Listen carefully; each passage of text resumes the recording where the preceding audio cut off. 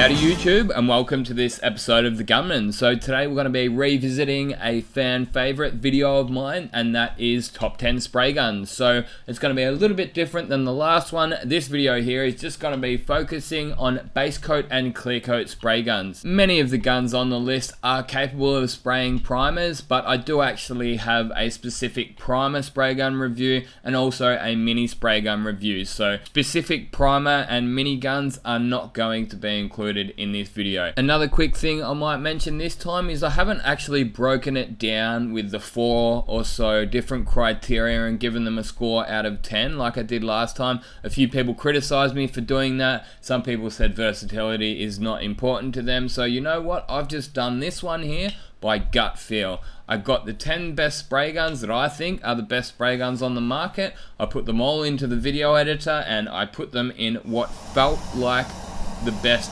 order. And another thing I'd just quickly like to say is that you can barely go wrong with any of the spray guns on this list.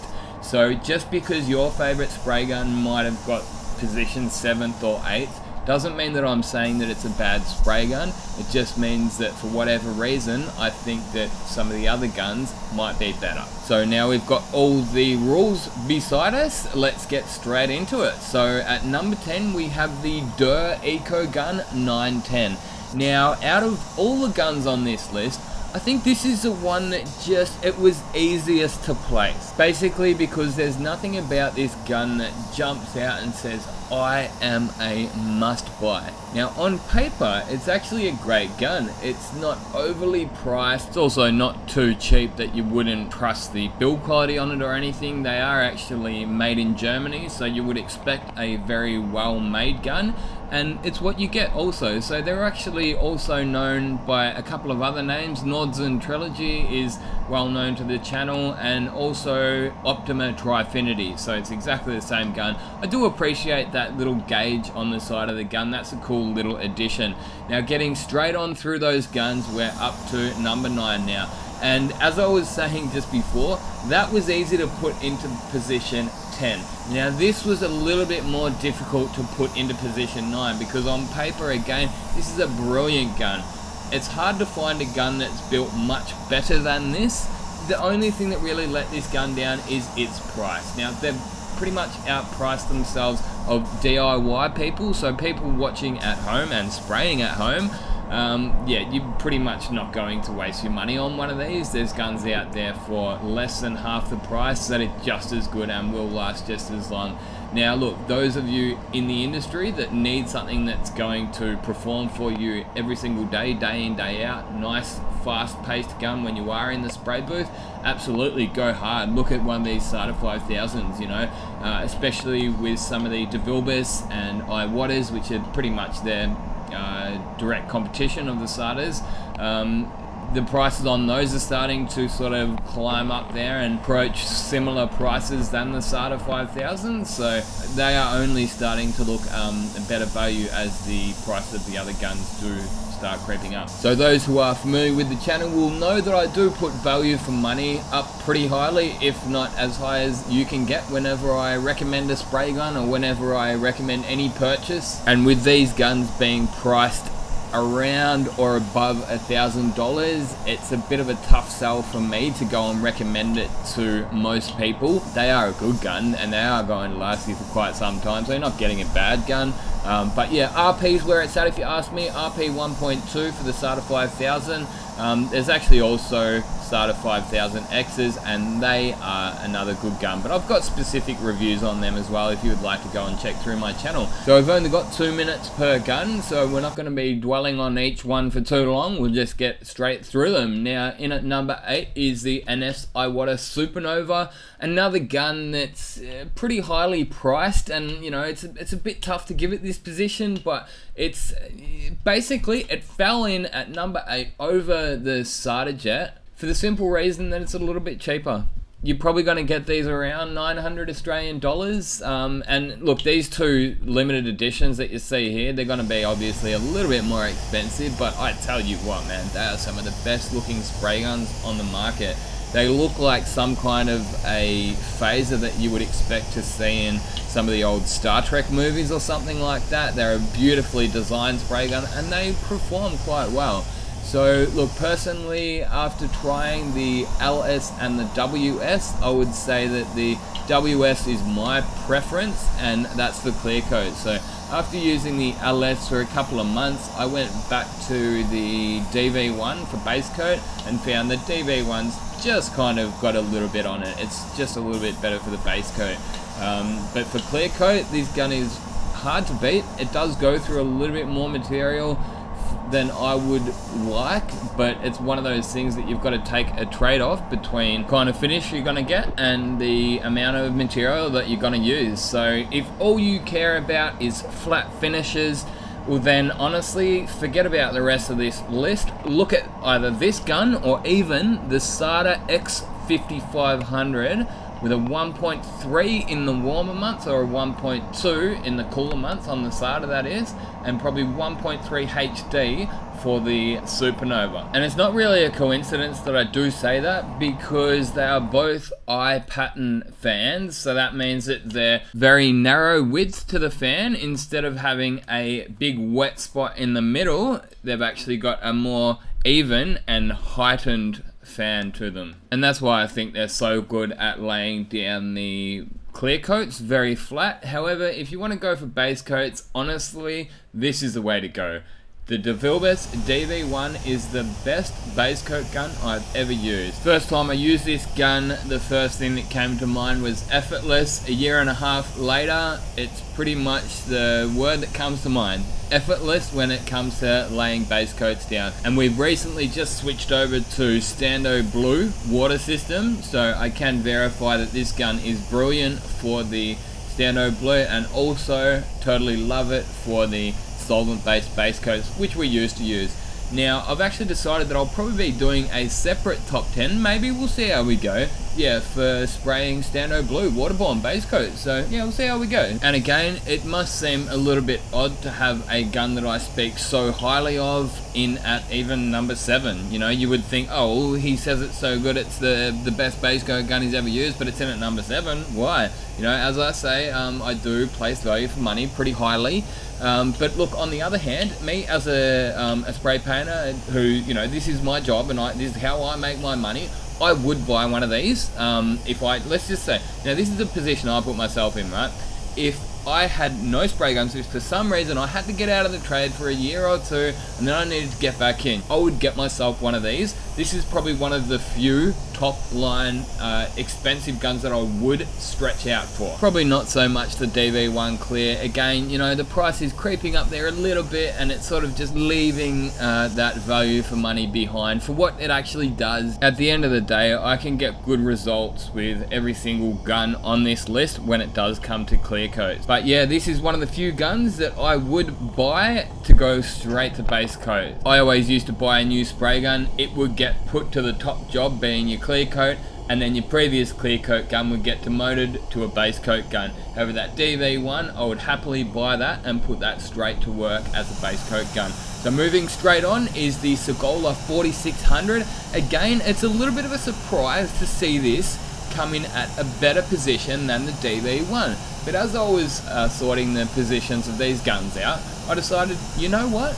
This has got more versatility to it than the DV1 does. At the time of making this video, right, there's only 3 air caps for the DV1. So you've got the HVLP, the HVLP Plus for base coats, and then I'm pretty sure that there is only the C1, which is a HVLP Plus air cap for the clear coat gun. I don't think they do a true HVLP cap for their clear gun. Whereas if you go over to the Segola 4600, you've got the digital option, you've got the non-digital option, you've got 4 different air caps from memory. So you've got the HVLP, or it was DVR HVLP, Titania, Aqua, and I think there was like one that's called Base or something like that. But I must admit, I've really been loving this Titania air cap. So there was this guy from Guam, and his name was Garrett, and he just like twisted my arm. He's like, I need that air cap off you. So I basically sold him the air cap, which was previously my favorite air cap, which was the clear coat one,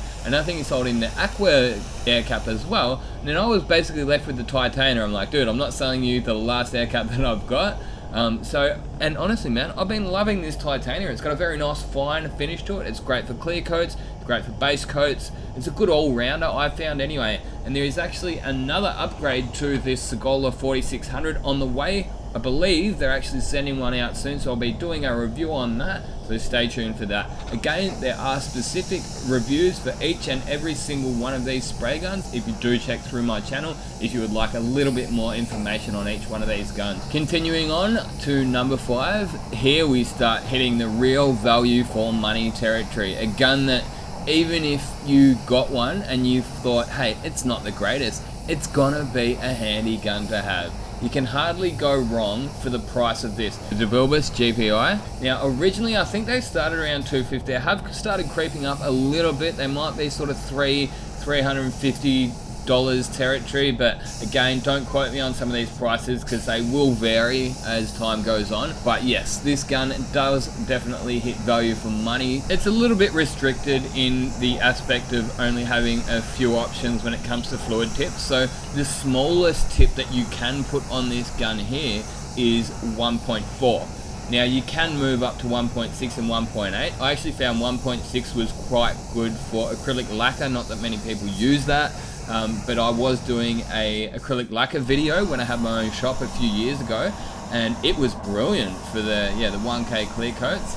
But yeah, 1.4 will spray your anything basically. It'll spray your wet on wet primers, which is what you saw me spraying at the start, and then VOC 2K top coats. It'll spray your base coats, no dramas at all. It'll also spray your clear coats. So it really is an all-rounder. I'm yet to actually use it for the Stano Blue waterborne base coat, so yeah, looking forward to actually getting it out and using it for that. But yeah, it's always one of those guns that whenever I do dust it off and use it again, I'm a little bit blown away by how it performs. I will just give you a word of warning, this gun is blisteringly fast because of the 1.4mm fluid tip on it. That does make it a great gun for the warmer months. However, if you are not as experienced as some, it might pay to wind that fluid in because it's blisteringly fast and you can get runs quite easily if you're not careful. So moving on to the next one, which is number 4. That's the ANI F160, previously known as the F150. That is the black version that you see me using here. Now again, another cheap gun. This gun basically got a better position than the GPI simply because it has a lower price point. It is worth mentioning that because these guns use such a high amount of pressure, I wouldn't recommend them for those of you at home. So they're called HPS. Now I reckon that must be something like high pressure system. I reckon that's what it stands for. Now I'm just guessing there, but I think I'm right, and they really do use a high pressure. So these guns here, I think even ANI recommend them running around 40 PSI. I reckon you get maximum bang for your buck at around 45 PSI, so you know, that's like $3. And I know for those of you who haven't used them, it might sound really high, but once you actually get it in your hand, it doesn't feel out of place to be spraying it at such high pressure. It feels right. And honestly, I never read that anywhere. I just, as I say, like with all my spray guns, whenever I use one, I just find its sweet spot, and that's what I found. And I actually found out later on that that's around the pressure that ANI recommend. So look, crossing out the DIY guy, how did it get into number 4? Because it is just a cheap gun that is so handy as a helper gun. So they are made well. The only real issue I had with them was their pots. They have updated them, so they are much better. They're still not the best pots on the market, but they're much better. They're usable. Now, those of you who use PPS like me, that's not going to be an issue at all. They're a very handy helper gun, so that's what I call them anyway. So I use them for wet on wet primers in the 1.2. Also really like using my 1.2 for my blending clear or the wet bed. Anyway, moving right along to number 3 is the DeVilbiss FLG5. So the video footage that you see here is actually cut out of a video that I put up on my second channel, the Gunman Raw. And yeah, basically I've recommended and used this gun for a long time, for a very long time now. I primarily used it as clear coat and direct gloss 2K gun. Now I had a guy asking me, hey, you know, can you show us how to use this gun with silvers. So I must admit, after spraying this bonnet here, or hood as you guys in America would call it, it's not the best for silvers. It's usable. Now if you are struggling with this gun with silvers, or even just standard silver application with any gun, maybe go over and check out that video. I'll try to remember to put a link in the video description, because that's quite a long video. It goes for half an hour, but I think I included quite a lot of information there to help people who might be struggling to get a little bit of mottle and get those silvers to lay down evenly. So yeah, look, the gun itself is brilliant. It's very well priced. The build quality is very good as well. There's very little that I can nitpick about this spray gun, but again, look, it's not going to be anyone's top gun. I can't imagine anyone in the industry being like, hey, you know, this is going to be my #1 base coat gun, or this is going to be my #1 clear coat gun. That doesn't mean it doesn't deserve position number 3. But as I say, those of us in the industry, look, we're all going to want ourselves maybe a DV1 or a SATA Jet, or you know, a Lotus or Lotus Edition Supernova, whatever it be. But it's probably not going to be too financially viable to go and get yourself 5 or 6 of them and use them for everything. Whereas a gun like this is a great little helper gun, you know, even if you just use it for your direct gloss 2K. Yeah, look, again, it's a brilliant gun. I can't speak highly enough about it. Very capable of anything you're going to throw at it. Moving right along to number 2 is the Anest Iwata Bellaria. Another one which I was a little bit surprised to see get such a high position, but it really is a great gun and affordable. Now this is probably one of the, probably the only gun that I would say don't even get from my sponsor. So my sponsor is Spray Guns Direct. They send every single one of the spray guns out that you see in this video, and I'm very thankful for that. So I do recommend using them if you need to buy any spray gun, except for this one. You can find these on eBay for around $250. Now that's without a pot. You can probably add an extra $50 to $70 for a pot, so around 300 Australian dollars. You'll get one of these delivered to your door from eBay. Now just be careful when you are buying on eBay. There are some fakes and some frauds out there. However, I have been told from a friend that the ones that you see from Japan of these Anest Iwata Bellarias are the real deal. They do look real. I have had a quick look at them myself on eBay. They didn't look like copies, but yeah, as I say, just do be very careful when you are buying spray guns, because there is lots and lots of copies. Yeah, just cheap Chinese ones out there at the moment. So yeah, the gun is actually available in so many different fluid tip sizes. From memory, it went like down from 1 mil all the way up to like 2.5 or even 3 mil. So you know, you could get one of these for spot repairs in the smaller fluid tip sizes, all the way right up to say 2.5 mil, and you could use it for polyester spray filler. They're a very well built spray gun. As soon as you open up the box and you hold one of these guns in your hand, you know that you've got a quality tool in your hand. You wouldn't be able to say that any of the guns on this list are built better than it. You might be able to say, hey, this is just as good as the Iwata Bellaria, but you'd be hard pressed, or I would anyway, I'd be hard pressed to say, hey, this is built better than the Bellaria. The only thing that really lets it down is that there's only one air cap for it. Now I'm sure this comes as no surprise to my regulars, but in at number 1 is the DeVilbiss GTI Pro Light. This is a brilliant gun. It's been my #1 clear gun for many years now. The gun itself is actually one of the most efficient clear coat guns I've ever used. It's my benchmark, so whenever I get a new gun, whether or not it be SATA, Iwata, whatever brand it be, this is the gun that I compare it against for material consumption. After a little bit of use, I was actually able to get the SATA 5000 RP down to similar material consumptions when it comes to clear coat. I mean, yeah, very, very close, if not the same clear coat consumption. However, the Iwata WS is a bit of a clear pig, and yeah, look, I mean, it does show in the end results with the slightly flatter finishes. So yeah, if you're looking for OEM replication of orange peels, then this gun will definitely tick those boxes. If you're looking for something a little bit flatter, well, then maybe go for the Supernova or something like that. But yeah, this gun is definitely an efficient and affordable gun, so they're not too expensive, but also not too cheap that you wouldn't trust the build quality. So they're coming in at around 500 Australian dollars at the moment. there's loads and loads of different, actually really cool looking limited editions. The one that you saw just there in this video here was actually the Gunman DeVilbiss, so that was really cool that they did that for me. And I do appreciate the wide selection of air caps. My personal two preferences or recommendations would be TE10 and TE20. You've also got the HVLP HV30. I find that's a bit thick and chunky. I'm not the biggest fan of that.